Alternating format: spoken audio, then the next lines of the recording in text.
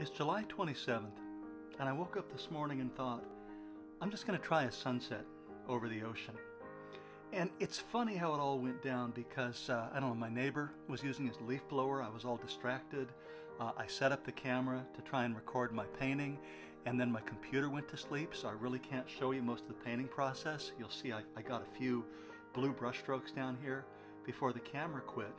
But the surprising part was that by doing something that I just think of as the most cliche subject matter in the entire world, I made something I liked.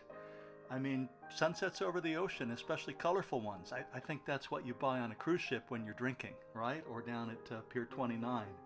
But here it was, the world's most cliche subject matter. It flowed, it came together, it had a feeling of light. What the heck?